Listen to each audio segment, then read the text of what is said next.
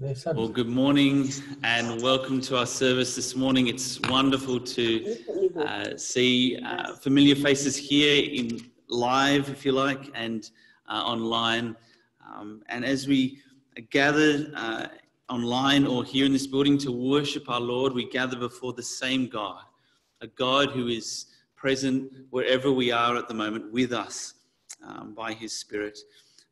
And as we come before our God to worship him, I'm going to be reading from Psalm 62. Psalm 62, verses 1 to 8. Psalm 62. For the director of music, for Jeduthun, a psalm of David. My soul finds rest in God alone. My salvation comes from him. He alone is my rock and my salvation. He is my fortress. I will never be shaken. How long will you assault a man? Would all of you throw him down, this leaning wall, this tottering fence? They fully intend to topple him from his lofty place. They take delight in lies. With their mouths they bless, but in their hearts they curse. Selah.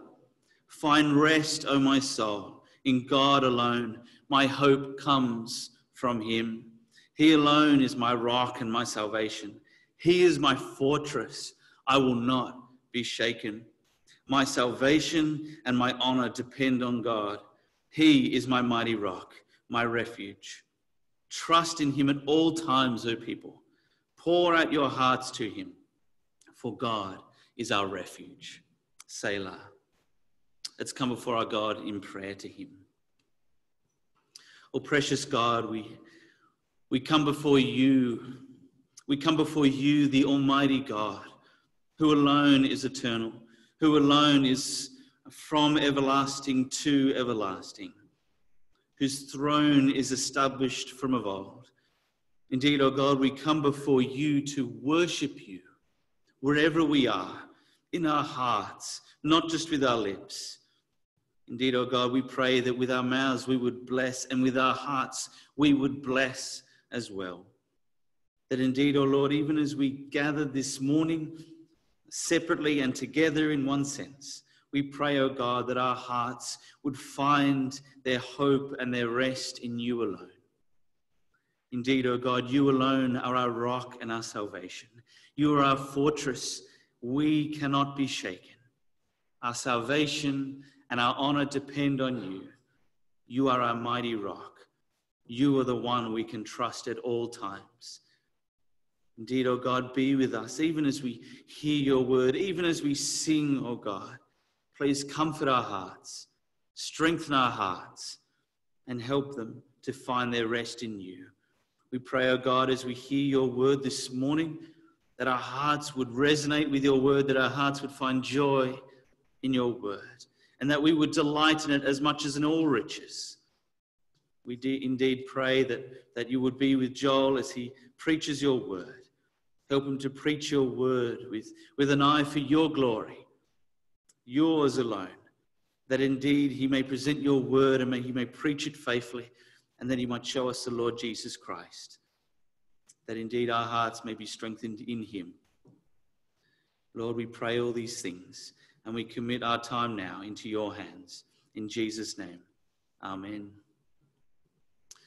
We're now going to sing, if you would like, at home and here we can stand, and we're going to sing, All Glory Be to Christ.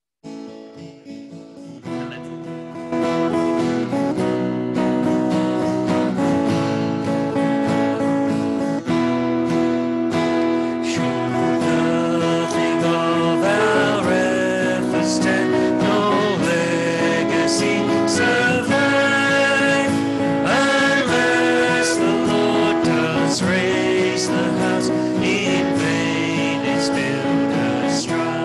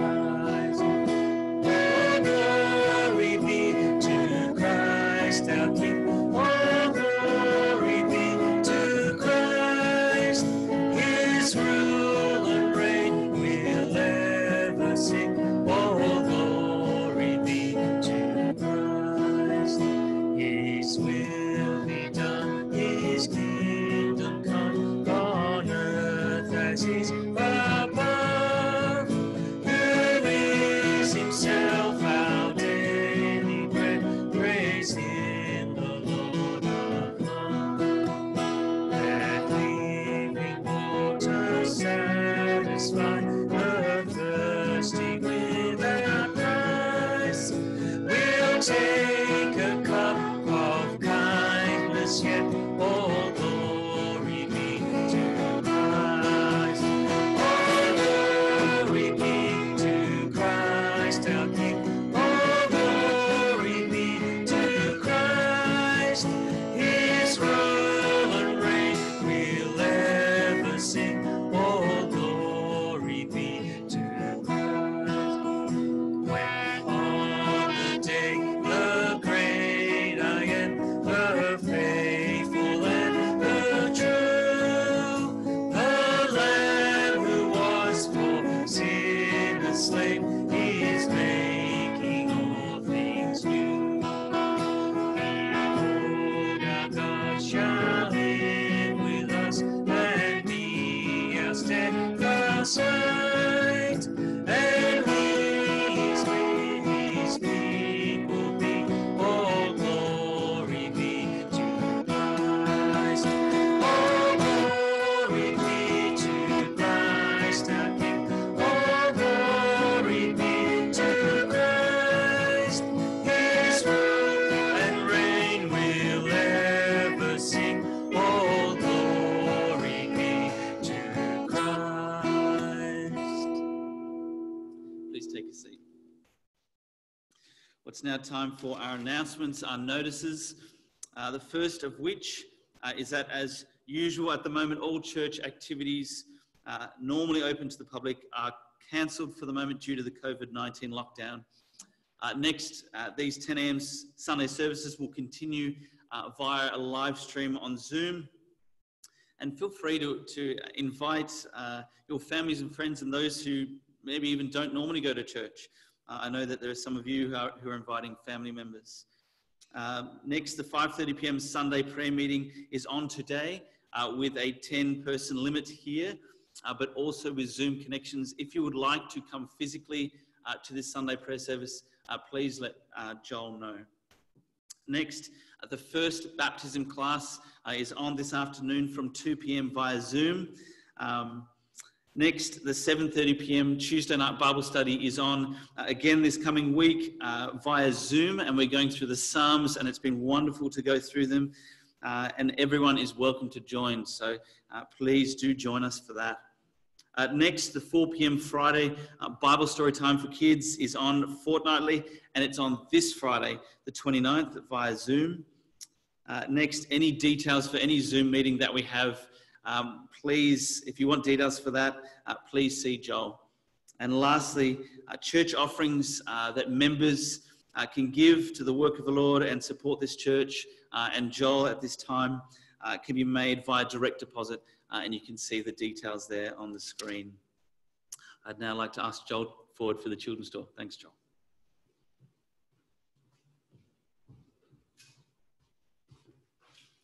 Yes, if children would like to come closer to the TV in their room or whatever screen you are using.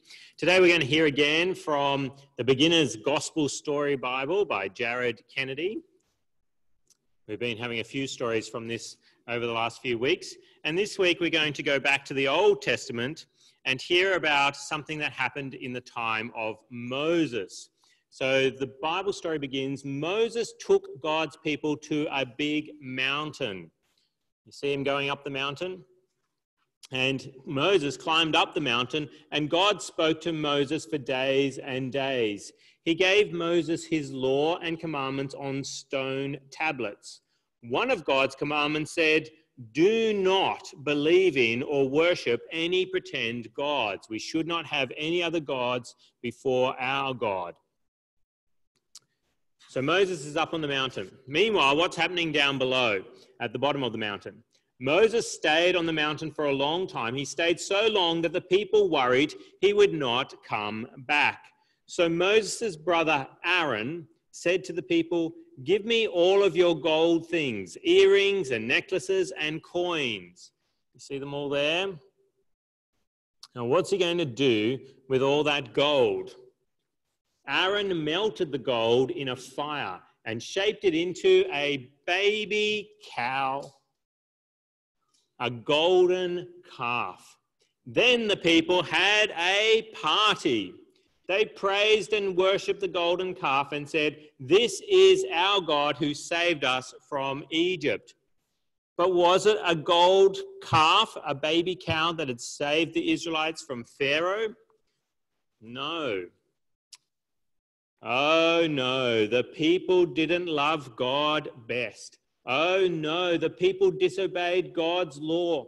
Moses hurried down the mountain with God's stone tablets. See him coming down the mountain with his stone tablets? Moses saw the people. He was angry with his brother Aaron. He threw the stone tablets to the ground and they broke into pieces. Then Moses said to Aaron, "What have you done? Why did you disobey God?" Aaron lied. "The people gave me the gold. I threw it into the fire. Then this calf just popped out." Is that really what happened? No, he made the golden calf, but he's saying that it just came out. Now, we've got to be very careful ourselves with the ideas that people can say to us as well. We live in a world where people are going to mislead us, just as Aaron misled the people long ago, the Israelites, and then he said things that were not true, deceitful to Moses. We have to be careful as well. And that's what we're going to hear about in the sermon today, is that we have to watch out. Paul tells the Christians in Colossae, the Colossians, he tells them to watch out that no one leads you astray, makes you captive by empty and deceitful ideas or philosophies. We have to be very careful that we don't get led astray. How do we make sure that we're not led astray? Well, the way to continue to know what is the right and true thing to do in every situation, to not worship a golden cow like some people might like you to do, like Aaron wanted the Israelites to do so many years ago, is by continuing to look to Jesus all the time. If we learn about Jesus from his word and from his people again and again, we will see the foolishness of worshipping a golden calf or any other idea that comes along that people want to mislead us with.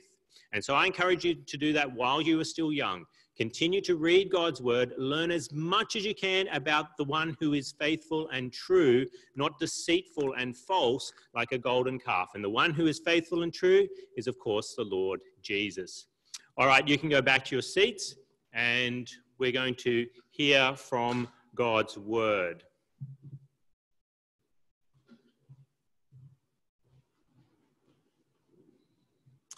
We are indeed going to be hearing from God's word as it is read. So I'll be reading from Jeremiah 23.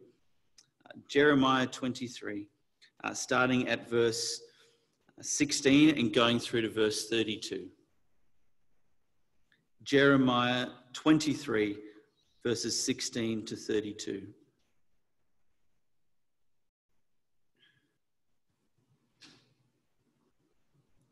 Verse 16. This is what the Lord Almighty says. Do not listen to what the prophets are prophesying to you. They fill you with false hopes. They speak visions from their own minds, not from the mouth of the Lord. They keep saying to those who despise me, the Lord says, you will have peace. And to all who follow the stubbornness of their hearts, they say, no harm will come to you. But which of them has stood in the counsel of the Lord to see or to hear his word? Who has listened and heard his word? See, the storm of the Lord will burst out in wrath, a whirlwind swirling down on the heads of the wicked. The anger of the Lord will not turn back until he fully accomplishes the purposes of his heart. In days to come, you will understand it clearly. I did not send these prophets, yet they have run with their message. I did not speak to them, yet they have prophesied. But if they had stood in my counsel, they would have proclaimed my words to my people and would have turned them from their evil ways and from their evil deeds. Am I only a God nearby, declares the Lord, and not a God far away? Can anyone hide in secret places so that I cannot see him, declares the Lord? Do I not fill Heaven and earth declares the Lord. I have heard what the prophets say, who prophesy lies in my name. They say, I had a dream, I had a dream. How long will they continue? How long will this continue in the hearts of these lying prophets who prophesy the delusions of their own minds? They think the dreams they tell one another will make my people forget my name, just as their fathers forgot my name through Baal worship. Let the prophet who has a dream tell his dream, but let the one who has my word speak it faithfully. For what has straw to do with grain, declares the Lord? Is not my word like fire, declares the Lord, and like a hammer that breaks a rock into pieces? Therefore, declares the Lord, I am against the prophets who steal from one another words supposedly from me. Yes, declares the Lord, I am against the prophets who wag their own tongues and yet declare, the Lord declares. Indeed, I am against those who prophesy false dreams, declares the Lord. They tell them and lead my people astray with their reckless lies. Yet I do not send or appoint them. They do not benefit these people in the least, declares the Lord. This is God's word. It's now time for our pastoral prayer.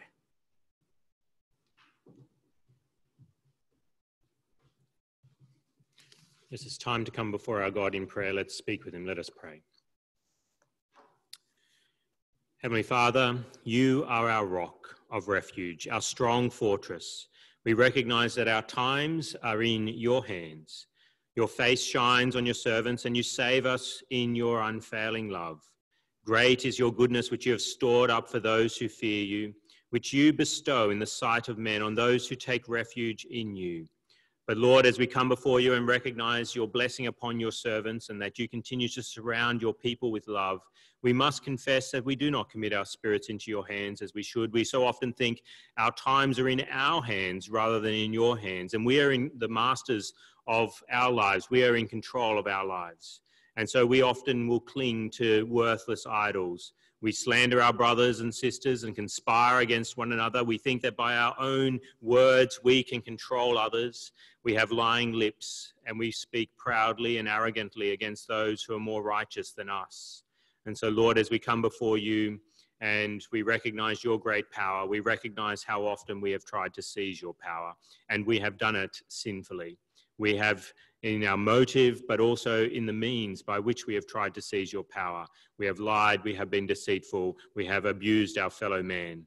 And so, Lord, we come before you recognizing our sins and ask for forgiveness. Hear our cry for mercy and our calls for help. Take pity on our groaning and our tears of sorrow as we consider our sins against you, the mighty God. O Lord, redeem us again from our sins and cover over our unrighteousness with the righteousness of Jesus Christ. Do not hand us over to the enemy, but set our feet in a spacious place upon the Lord Jesus Christ, the cornerstone, upon whom we can have a firm foundation and come before you boldly, even despite our treacherous ways. Oh Lord, forgive us and help us to stand on Christ and be acceptable in your eyes this morning as we seek to worship and honor you. Lord, we also come before you in the name of Jesus Christ and ask for your blessing upon your work going on throughout the world. And we think particularly of our missionaries. We think of the Joneses serving in the Philippines. Lord, we pray for Heaven and Janet and for their daughter Rhiannon. We pray that they would always thank you in their prayers as they remember the work that you are doing through them. Oh Lord, we pray that they would overflow with thankfulness to yourself. May they thank you for the faith in the Lord Jesus Christ of the Filipino believers whom they've gotten to know over the years. And Lord, we pray that they would thank you for the love the Filipino people have shown them and have shown all the saints. Oh Lord, we pray that the Filipino people would continue to have a great faith in the Lord Jesus Christ and that their love would increase and grow for each other and also for those outside the church. And so, Lord, we pray that you would send revival through the Philippines and use Heaven and Janet to advance your kingdom mightily in that place. Lord, we also pray for our own country this morning, and we pray for our government. Lord, we thank you for our Prime Minister, Scott Morrison. We thank you for our premiers here in this land of our various states. Lord, we pray that you would give wisdom to our government as they seek to protect us from the coronavirus and the economic impacts that come as a result of the changes that they've made, the restrictions that they put in place. Lord, we pray that Christian politicians would be encouraging people to call upon you for further relief.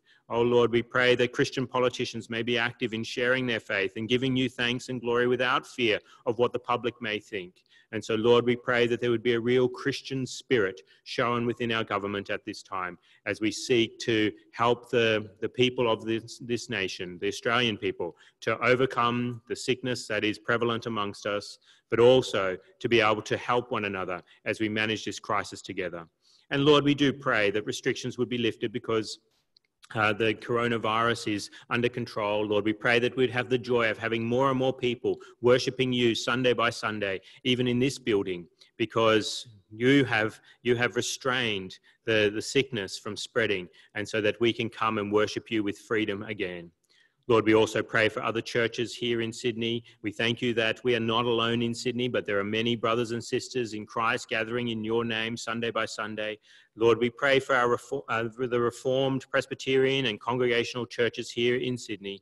Oh Lord, we pray that they would have a full understanding of every good thing we have in Christ Jesus. And may they have a great joy and encouragement from yourself as they see the love of Christians around them. And so, Lord, we pray that their hearts and their spirits would be refreshed as they see what you are doing in their midst. Lord, we also pray for our own suburb this morning. We think of the suburb of Drummoyne. Oh, Lord, we pray that the Christians who live in this area would appeal to the Drummoyne community on the basis of love.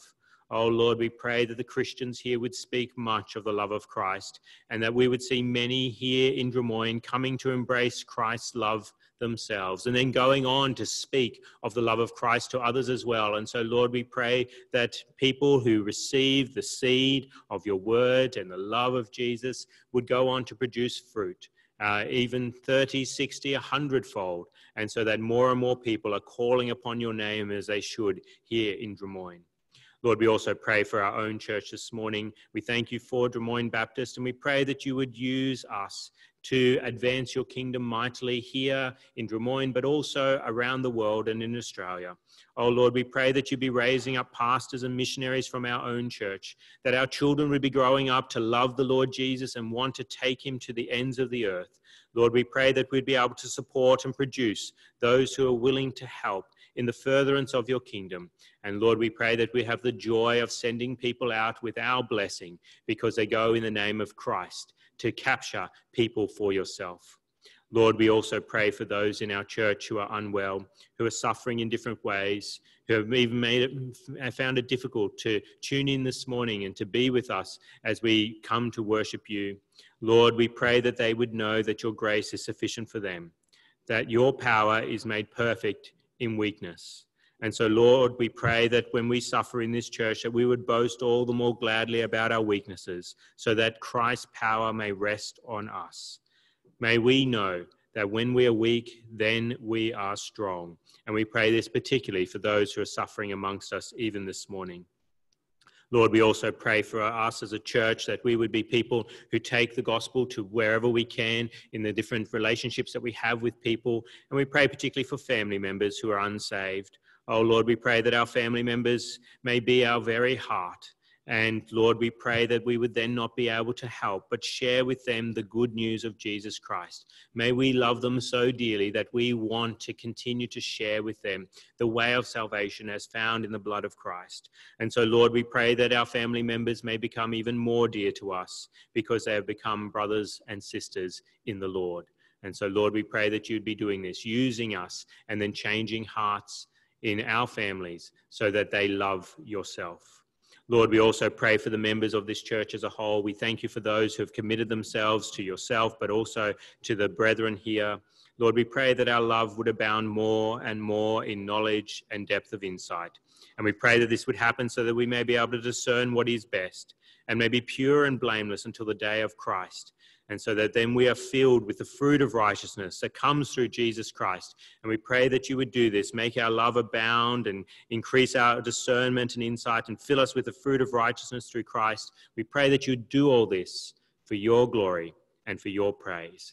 And we pray this in Christ's name. Amen. We're now going to sing our second song. We worship at your feet. From heaven you came, helpless babe, entered our world.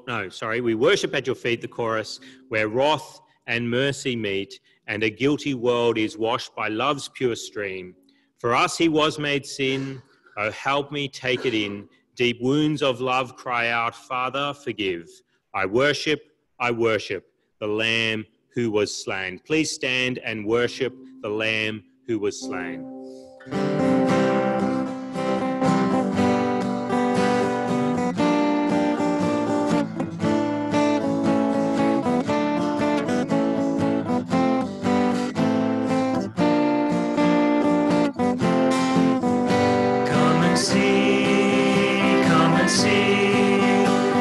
See the King of love, see the purple robe and crown of thorns he wears. Soldiers mark through the spear as he lifts a cruel cross. Long and threadless now he climbs towards the hill. We worship at your feet, where love and mercy meet, and a guilty world is washed by love's pure stream. For us he was made sin, oh help me take it in. Deep wounds of love cry out, Father, forgive.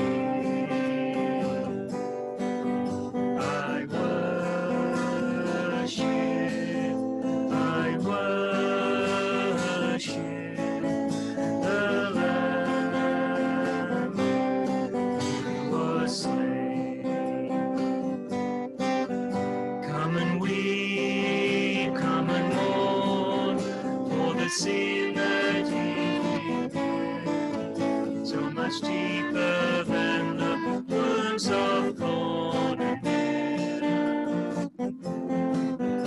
All our pride, all our grief, all our fallenness and shame, and the Lord has laid the punishment on him. We worship at your feet, where love and mercy meet,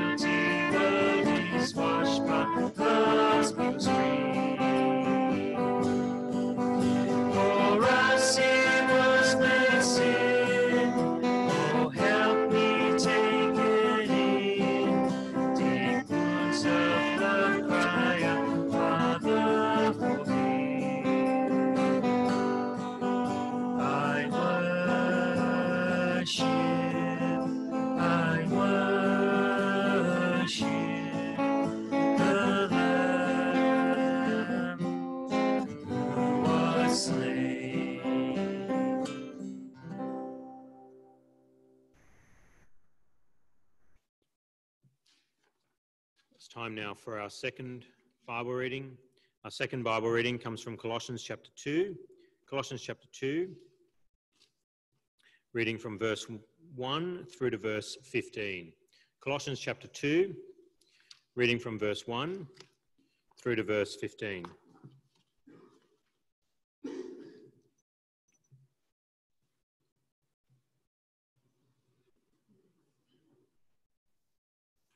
Colossians chapter 2, reading from verse 1. The Apostle Paul writes, I want you to know how much I am struggling for you and for those at Laodicea, and for all who have not met me personally. My purpose is that they may be encouraged in heart and united in love, so that they may have the full riches of complete understanding, in order that they may know the mystery of God, namely Christ, in whom are hidden all the treasures of wisdom and knowledge. I tell you this so that no one may deceive you by fine-sounding arguments.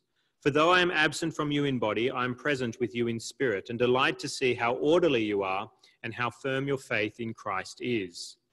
So then, just as you have received Christ Jesus as Lord, continue to live in him, rooted and built up in him, strengthened in the faith as you were taught, and overflowing with thankfulness. See to it that no one takes you captive through hollow and deceptive philosophy, which depend on human tradition and the basic principles of this world rather than on Christ. For in Christ all the fullness of the deity lives in bodily form, and you have been given fullness in Christ, who is the head over every power and authority. In him you were also circumcised in the putting off of the sinful nature, not with the circumcision done by the hands of men, but with the circumcision done by Christ, having been buried with him in baptism and raised with him through your faith in the power of God, who raised him from the dead. When you were dead in your sins and in the uncircumcision of your sinful nature, God made you alive with Christ. He forgave us all our sins, having cancelled the written code with its regulations that was against us and that stood opposed to us. He took it away, nailing it to the cross, and having disarmed the powers and authorities, he made a public spectacle of them, triumphing over them by the cross. Let's come to God in prayer. Let's speak with him. Heavenly Father, we come before you and ask that you would act amongst us this morning. It is time for you to act, O Lord, for your law is being broken. We see it all around in our world and even in our own nation and even in our own lives. So we ask that you would act this morning by sending your Spirit so that we don't break your law and so that we can encourage others to keep your royal law for themselves. And we pray this in Jesus' name. Amen. Well, this morning we continue our series in the book of Colossians, and we're up to chapter 2 now. We've been learning what the Apostle Paul has to say to this church, which he probably never visited, but he had heard of, and so he sent them a letter to be an encouragement to them, and he spoke wonderfully about their faith and their love that he is very thankful for, and about the Lord Jesus Christ and who Jesus is. And then we've been looking at his, last week we saw his purpose, what he desires to do, that he is the one who has been given a commission to present to the world and to the Colossians as well, the word of God in its fullness. That was back in chapter 1, verse 25. I've become its servant by the commission God gave to me to present to you the word of God in its fullness. And so we looked at that last week and what it means to proclaim Christ, and so that people will be perfect. That's what he says in verse 28. We proclaim him, that's Jesus, admonishing and teaching everyone with all wisdom, so that we may present everyone perfect in Christ. And we looked at what a struggle that is for the Apostle Paul to present Christ to others, and what a struggle it is for us as well. And so he goes on to speak about how it is a struggle for him in chapter 2. He continues and looking at what that looks like when people are presented as perfect in Christ. In verse 2 of chapter 2, my purpose is that they may be encouraged in heart and united in love, so they may have the full riches of complete understanding, in order that they may know the mystery of God, namely Christ. This is what it means to be perfect in Christ, to be mature in him, that you would be encouraged in heart, united in love, and have the full riches of complete understanding. And then he goes on about the Lord Jesus Christ, and then he starts to speak about part of the other reason why he's written this letter. And that's in verse 4. He says, I tell you this so that no one may deceive you by fine-sounding arguments. Paul is writing to the church in Colossae because it appears that some heresy has broken out within the church. And we're going to start studying that in closer detail in the weeks to come and even this morning. And that's what the Apostle Paul wants to warn the Colossians about. And so he goes on to speak about how they should be firmly fixed in Christ in verses 6 and 7. And then in verse 8, he says, "See to it that no one takes you captive through hollow and deceptive philosophy, which depend on human tradition and the basic principles of this world rather than on Christ." And that's what I want to look at particularly this morning, is that verse 8 there, and the danger that the church in Colossae faced and that we face today as well. We need to see to it. We need to watch out. What do we need to watch out for? That no one takes us captive. The Greek word that is translated there as captive there is used in reference to kidnapping or taking spoils in war. And so there's people who are around the Colossians at this time, and they're wanting to take them captive, even enslave them.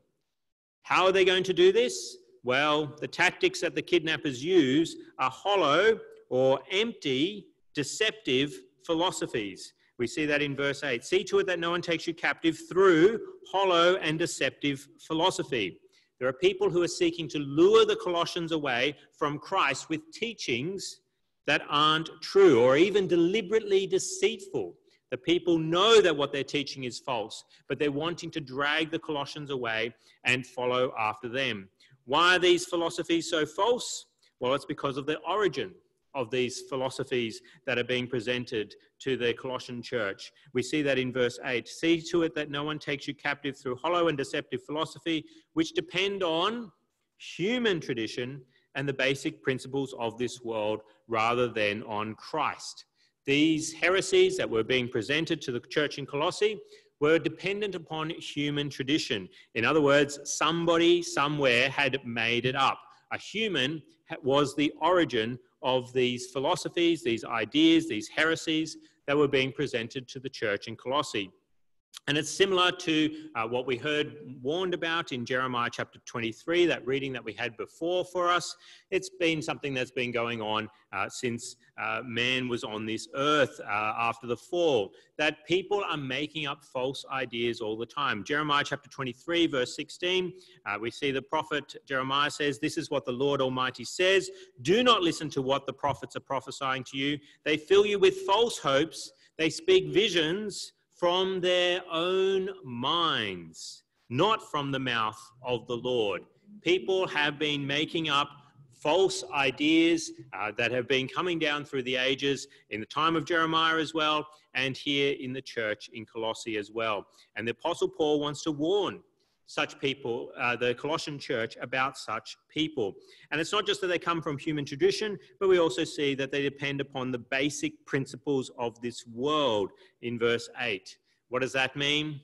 Well, commentators struggle to understand what is actually being suggested there in the original Greek, but it's probably most likely a reference to the demonic, that the basic principles of this world are referring to the evil forces of the demons, and of course, the prince of demons, Satan himself. And that's what's going on within the church in Colossae, is that heresies are coming in that are not only being made up by humans, but are being encouraged by the deceitfulness of demons. Now, what is the way for the church in Colossae to tell if these teachings are false?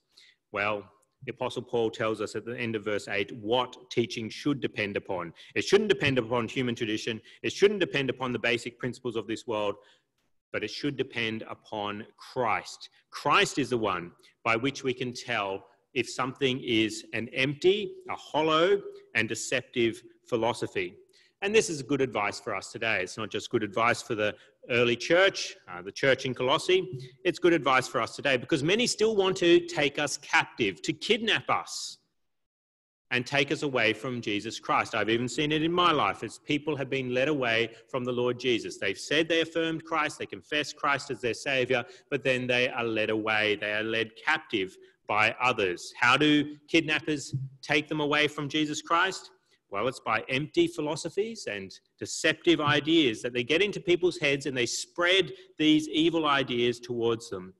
And what is the foundation of such philosophies? Well, we still see it's the same foundation that was there in the church in Colossae so many years ago, that these false ideas depend on human traditions and the basic principles of this world.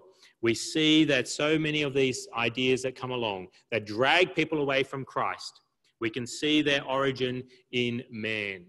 We look at the false religions of the world, and we see how they are started by man. You can usually go back to one individual who has kicked it all off, and they often appeal to someone by appealing to their pride and through rules. You see this with most of the false religions of the world. They love to have extensive rules. And this, I think, is what was going on in the church in Colossae, as we will look at in coming weeks, about the different rules that are given from verse 16 and following, and down in verse 20. The Apostle Paul speaks about it again. In verse 20, he says, since you died with Christ to the basic principles of this world, that same word that is used for the foundation of these false ideas that are coming in verse 8, the basic principles of this world, why, as though you still belong to it, do you submit to its rules? Do not handle, do not taste, do not touch. And you see this with a lot of false teachings that are out there. They have very extensive rules. They're appealing to your pride that if you do these things, then you will be right with God. They have rules about your time, about attendance with things and volunteering and who you can see, which family members you're allowed to meet with, which friends you're allowed to see. They have rules about what you are to do with your money. They have rules, extensive rules about what you can wear, what you can eat, what you can read, what you can watch, what sort of music you can listen to, who you can listen to speaking. They have extensive rules. And so they're founded on man. They love to come up with rules. We see that in the early church, where we see it in the time of Jesus with the Pharisees. Extensive rules that man has made up. Jesus is very careful to point that out. They're traditions taught by men. And so there's not a lot of freedom when you look at these false religions that come along to make your mind up about certain things. There's not liberty to examine yourself and to come up with your own way. You have a liberty of conscience as a Christian to work out what you will do with your time and with your energy and with your money. Another example of philosophy that takes over today, satanic philosophy, that's more satanic than we look at some of the false religions of the world, that is very popular today, is eroticism. It appears to be against rules. This is at the other extreme. One end says, oh, you've got to keep these rules. Another extreme can be what we call antinomianism, where you reject all rules. And we see this with eroticism, that there's sexual freedom, but it's actually quite enslaving. It does take you captive.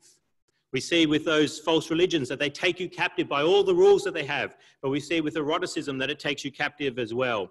You see that more and more time and money is given over to your lusts as you go into a spiral, particularly with pornography. You see that pornography, it takes more and more time from people as they continue to engage in it. And it doesn't stay in a cage. You think that you can have that as a private sphere of your life, but it starts to affect your thoughts about everything, including people, what you think of other humans, and what you think of God. And so we see the Satanism that is behind it, as it proclaims freedom, sexual freedom, but instead is leading to more and more captivity for the person who is ensnared in it. So we, like the church in Colossae so many years ago, we must remember that we're like fish swimming in a big ocean. And much of the teaching that we eat is from God's Spirit and is delightfully rich and good for us. But there are evil fishermen about. We need to see to it that we are not made captive to them. They have very attractive lures, but the lures are hollow or empty, we could say, with no food at all inside them, and they do not satisfy. I actually watched a clip on the internet this week of a fisherman trying to catch fish with lures, and they're just plastic hollow devices that could float on the top of the water. There's actually nothing in them whatsoever other than air. They're very attractive to the fish. He was able to catch quite a few fish with one of these lures in the few minutes that I watched him as he threw it out on the water. But there was no food for those fish that bit down on those empty lures. And the lures are deceitful. They've got a hook in them that captures us for a net. And eventually, for those fish that I was watching, for stomach acid, where they will burn. And that's the same for us today. We've got to be very careful with the different philosophies that come along, the different religions, the false ideas that come along. They've got a hook in them, and they hook us, and they capture us for a net and drag us away not for the pain, the burning of stomach acid, but for the fires of hell for all eternity. So we need to be alert, like Paul was wanting the Colossians to be alert so many years ago. We need to be alert and recognize the lures of men and demons when they come along. So how do we do it? How do we spot false teachings? Well, we could learn a lot about false philosophies and false religions, but there are so many new ones. And there are new spins on old ones all the time. You could get a book on world religions, and we could start studying one every week. And we could do it week after week after week, and we could do it for 5 years, every Sunday. Look at a different false religion, a different philosophy, a false idea that is out there. And we could go on and on and on and on.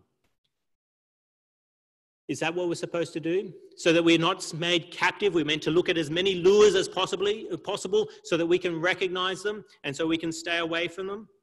Well, it's interesting that the Apostle Paul didn't go into extensive detail about the heresy that was in the Colossian church. We'll get some details in weeks to come as we look at the rest of chapter 2, but it's very interesting that he's almost deliberately vague. And it's put scholars into a real spin over the centuries to try and work out what was the precise heresy that was going on in the Colossian church. They look at all the different heresies that we know of that were around in the first century, and they say, maybe it's this, maybe it's that, and they try and work out what exactly it is. But the Apostle Paul doesn't seem to be too concerned to label it and to speak about particular teachers that were teaching false ideas so that the Colossians would watch out for that teacher. So how does the Apostle Paul want us to spot the false ideas when they come along, when people try to lure us away from the Lord Jesus Christ? Isn't there a general way which we could prepare ourselves so that we're not snagged by false ideas? Well, yes, there is. The best way to recognize counterfeits is to handle the genuine a lot and to compare to the genuine. And what is the genuine? Well, it's the Lord Jesus Christ. We see this across the board. Whenever you want to compare something, whether it's a fake to, you want to know if something's a fake, you look at what the genuine looks like. I even saw this week. I was out getting some milk late at night. I went down to a grocery store near us, and I had to wait a while, even though there was nobody in the store whatsoever, no other customers, but there were 2 checkout girls, and they were intently poring over something at one of the checkouts. And eventually they said, oh, yes, come over, buy your milk. And I went over and I asked what they were doing because I could see all this money laid out. And they'd found a counterfeit note as they were cleaning out the tills for the end of the evening. And what were they doing?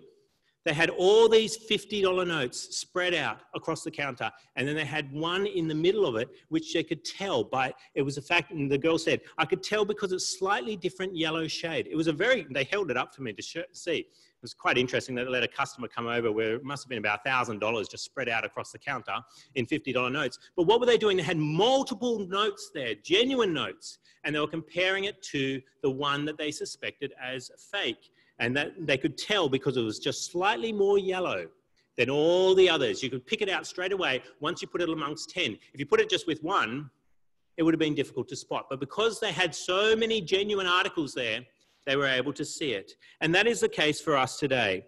We need to ask, when any teaching comes along, whenever you read any book, whenever you listen to any preacher, whenever you come across any person that is teaching you something, you need to compare that person what to?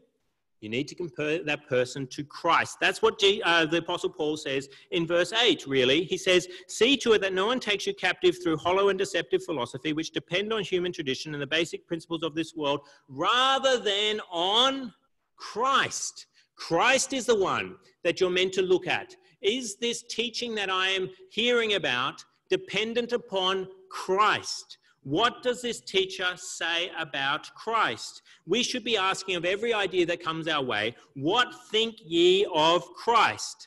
Not necessarily what think ye of God, but what think ye of Christ? Although asking what think ye of God is a very important question. But remember, these people are deceitful. We see that in verse 8. They take you captive through hollow and deceptive philosophy. And they will happily say that they believe in God.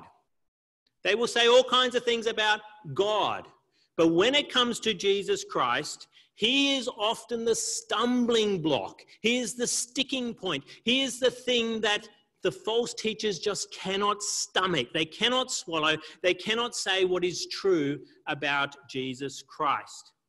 And so what do we ask of the philosophies of the world when they come our way? What do we ask them about the Lord Jesus Christ? Well, the big light to shine on the lures of this world is, what does a teacher say about Christ's divinity? And it's very interesting that that's the very next thing that the Apostle Paul speaks about in verse 9. After speaking about false ideas, what does he do? Verse 9, for in Christ all the fullness of the deity lives in bodily form, and you have been given fullness in Christ, who is the head over every power and authority. The big light to shine on the lures of the world is, what do you say about Christ and his divinity? Will you say that Jesus is God? Not just a prophet, not just a nice moral teacher, but is he God? And you will see that so many of these ideas that are out there that are trying to take you captive cannot bring themselves to say, Jesus is God. And the Apostle John teaches this same principle as we test the spirits of this world. 1 John chapter 4 verse 1. The Apostle Paul says, dear friends, do not believe every spirit, but test the spirits to see whether they are from God, because many false prophets have gone out into the world. This is how you can recognize the Spirit of God. How do you recognize the Spirit of God? 1 John chapter 4 says, every spirit that acknowledges that Jesus Christ has come in the flesh is from God. But every spirit that does not acknowledge Jesus is not from God. This is the spirit of the Antichrist, which you have heard is coming, and even now is already in the world. How do you recognize if a spirit is false, if a teacher is false? Ask them, did God come in human flesh? And watch many of them crumble away. And this goes for the demonic as well. I was reading an interesting story about, in a book about one particular preacher, but it also has an account from a biography of a missionary, G. Whitfield Guinness. G. Whitfield Guinness, not George Whitfield, but probably the G is there for George. George Whitfield Guinness, and his early experience with the demonic. I'll read. The biography of G. Whitfield Guinness, for instance, tells us of what happened when he and others from a Christian background attended a seance while students at Cambridge. So they're in this seance. For about 20 minutes, nothing particular happened. The table round which they were seated gave no response to the questions put to it, and they were getting distinctly tired. Just 2 minutes more, urged the medium. The table began to move a little, round and round, then rolled right over and across the room. Aroused to interest, the group began to ply it with questions. 2 bangs on the floor meant no, and 3 bangs on the floor meant yes.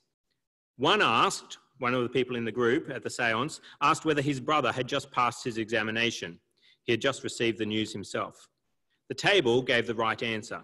Another wanted to know the number of books on a bookshelf over which a curtain was hanging. It was not the medium's room. The table said 49, which proved to be exactly right. For almost an hour, that's the people in the seance, went on showering questions of this table, all of which were correctly answered. Greatly intrigued, they now came to more serious matters and asked how long it would take for them to become initiated, how many seances they would have to attend before they could be considered mediums themselves. Whitfield Guinness was told 13 or 14 times. A strange consciousness of some unseen power was stealing over them all. Whitfield began to be uneasy. Then he remembered the passage, 1 John 4, 1-3. Try or test the spirits, whether they are of God. Every spirit which confesseth that Jesus Christ is come in the flesh is of God, and every spirit that which confesseth not Jesus is not of God. Quietly, he put the question, has Jesus Christ, the Son of God, come in the flesh? The table rose right up about 2 feet high and crashed out an unmistakable no. That broke up the atmosphere and for Whitfield put an end to tampering with spiritualism. Some who went on with it had grave cause to regret the first steps by which they became enslaved. But he went on to become a medical missionary in China. Many of the false ideas that are out there, and even the demonic, can be quickly dismissed if we will simply ask what they believe about Christ's divinity. Has the Son of God taken on flesh and dwelt amongst humanity? But what if a philosophy affirms Christ is divine? What if they say, yes, the Son of God has taken on flesh and dwelt amongst humanity? What else could we ask to see if a false religion is really a lure trying to take us away from Christ? Well, we should ask, what does a teacher say about Christ's work of reconciliation? And that's what the Apostle Paul goes on to speak of in verses 11 and following. In him you were also circumcised in the putting off of the sinful nature, not with the circumcision done by the hands of men, but with the circumcision done by Christ. We were circumcised by Christ, having been buried with him in baptism and raised with him through your faith in the power of God who raised him from the dead. When you were dead in your sins and in the uncircumcision of your sinful nature, God made you alive with Christ.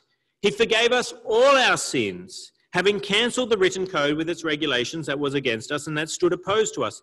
He took it away, nailing it to the cross, and having disarmed the powers and authorities, he made a public spectacle of them, triumphing over them by the cross. You want to know if an idea is false? Ask what it makes of Christ and his reconciling work. Is Christ alone the way of salvation by faith? Or is there something else? They may even say, yes, Christ is the way of salvation. Yes, you've got to trust in Jesus. But then they usually have a plus on there if they are a false religion. They will say, but you need to also do this as well. Yes, believe in Christ, but do this. Jesus plus something. And quickly you're able to see whether something is simply a lure that is trying to make you captive and lead you away from Christ. So there are two ways by which you can discern whether an idea that has come across your path, a teaching that has come across your path, a book that has come across your path is really seeking to take you captive and is empty and false. And at this point, I must then ask you, have you already been snagged? Have you already been taken captive by some false philosophy that is out there?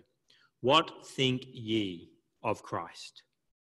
Do you not believe that Christ is God? That the Word became flesh? Do you not believe that Christ alone is the Saviour of sin and death and the judgment that is to come? If you can't affirm that Jesus is God, if you can't affirm that Jesus is the only way of salvation, don't you see that you've already been made captive, that you've been kidnapped through a hollow and deceptive philosophy that has come across your path in some way, and that you will one day be carried off to hell for eternity? Don't let it be. Fight against the captors. Get the hook out of your mouth. Trust in Jesus Christ alone for salvation before it's too late. Start affirming that Jesus is God. Start affirming that Jesus is the only way of salvation. Believe in him and have eternal life in his name. But if we do believe in Christ, we may still feel somewhat overwhelmed by all the teaching, all the materials that are out there. There are so many false ideas around. There are so many false religions. There are so many people who are speaking about the things of God and the things of this world. How do we have greater discernment? Well, what does the Apostle Paul tell us to do in verse 6? Verse 6, so then, just as you received Christ Jesus as Lord, continue to live in him, rooted and built up in him, strengthened in the faith as you were taught, and overflowing with thankfulness. We need to handle the genuine regularly. Not just once, not just know Christ a few times, but we need to handle him regularly. And so then we'll easily spot fakes. We need to be like bankers and not grocers. What do I mean? Well, the girls down at the grocery store, they don't handle notes as much as bankers.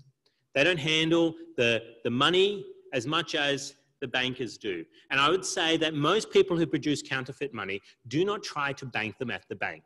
They go to a grocery store like the one I visited. Why?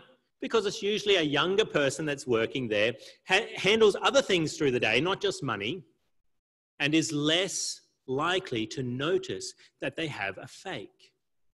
And so we need to be people who regularly handle Christ so that, of course, we spot any false teaching that's coming a mile off.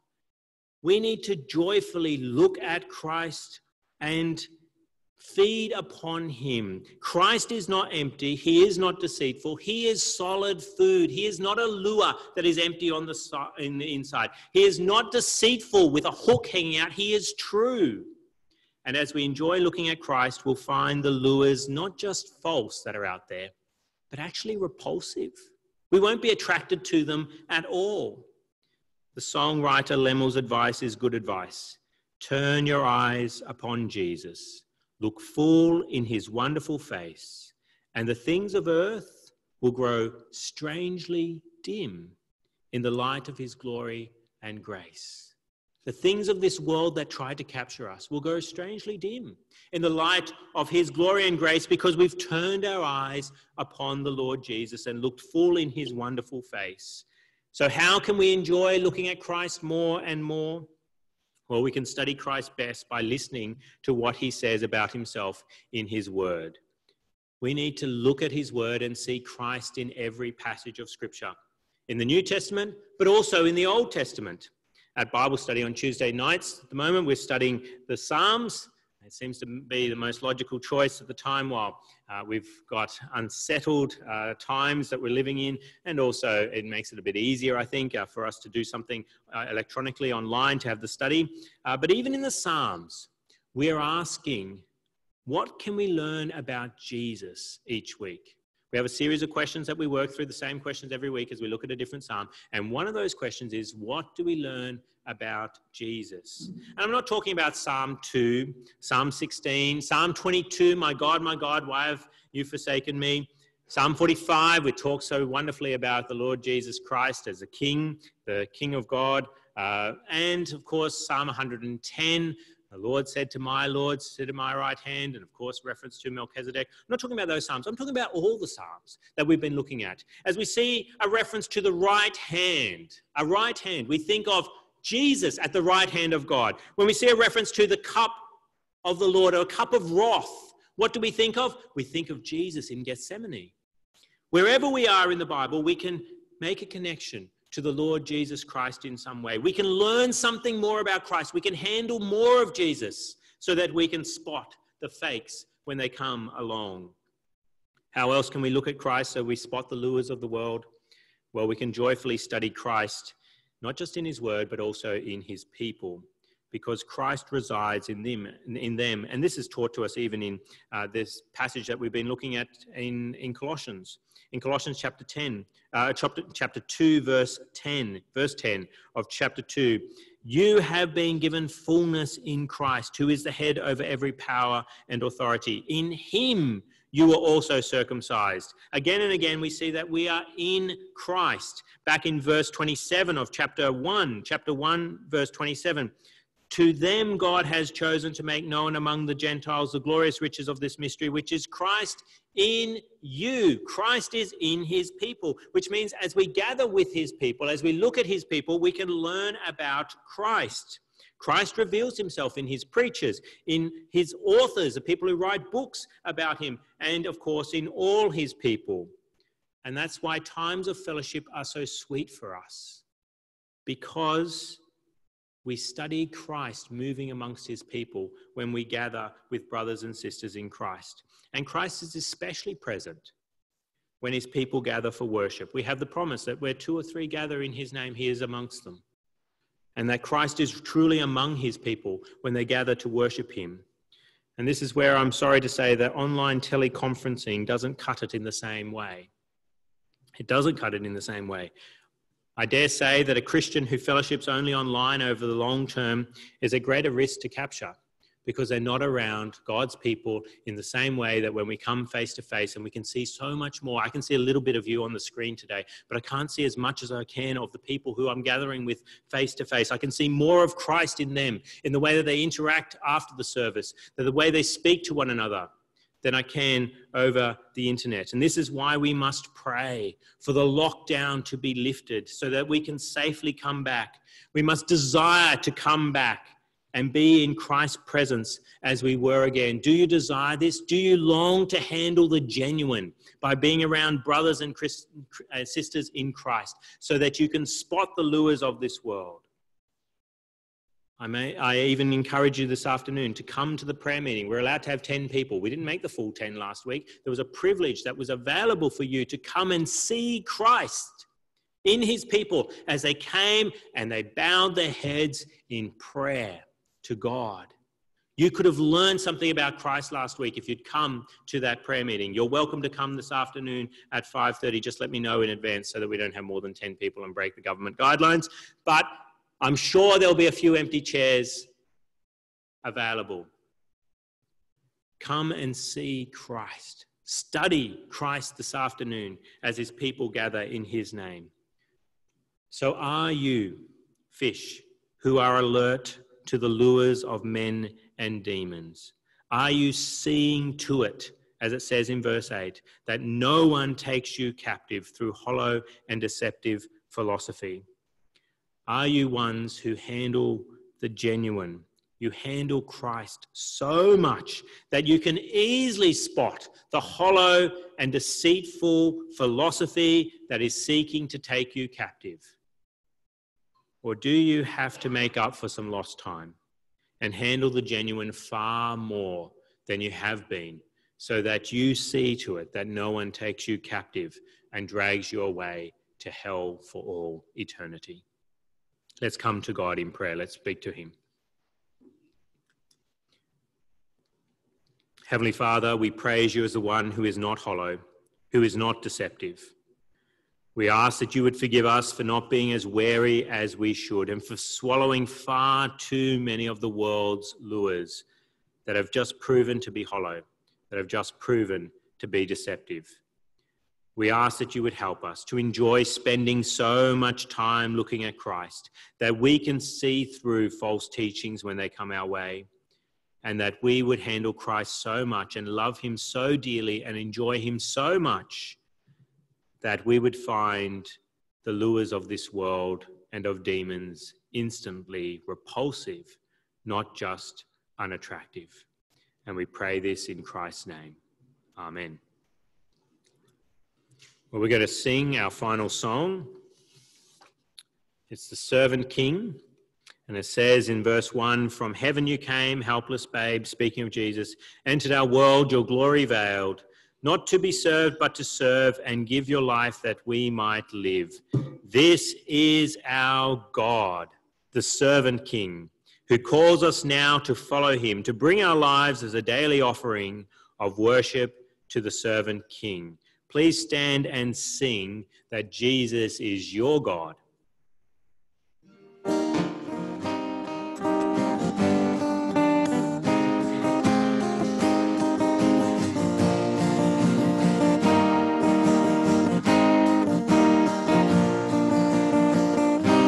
From heaven you came, helpless babe,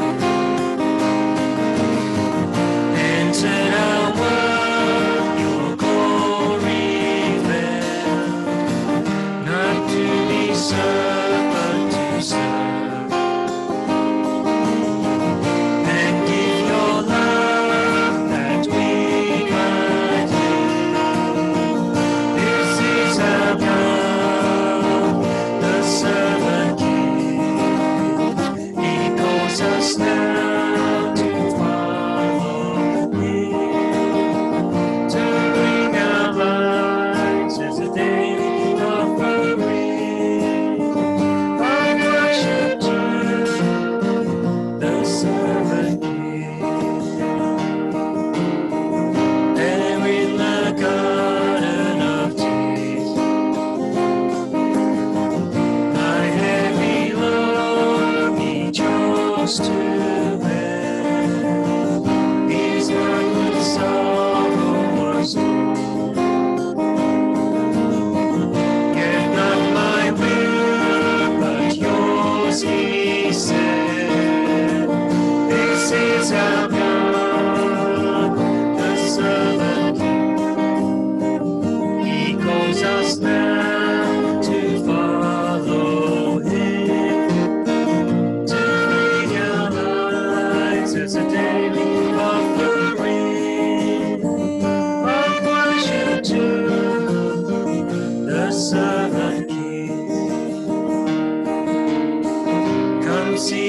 his hands and his feet. The scars that speak of sacrifice, hands that flung stars into space. To cruel nails surrender. This is our God, the servant King.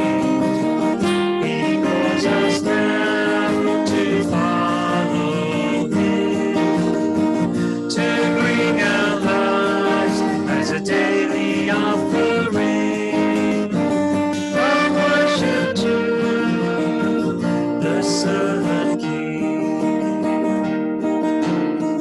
So let us learn how to serve, and in our lives enthrone Him, each other's needs to breathe. For it is Christ we're serving. This is our God, the servant King. He calls us now to follow Him, to bring our lives as a daily offering of worship to the servant King.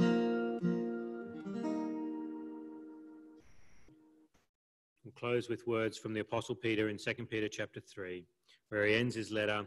Therefore, dear friends, since you already know this, be on your guard, so that you may not be carried away by the error of lawless men and fall from your secure position, but grow in the grace and knowledge of our Lord and Saviour, Jesus Christ. To him be glory, both now and forever. Amen.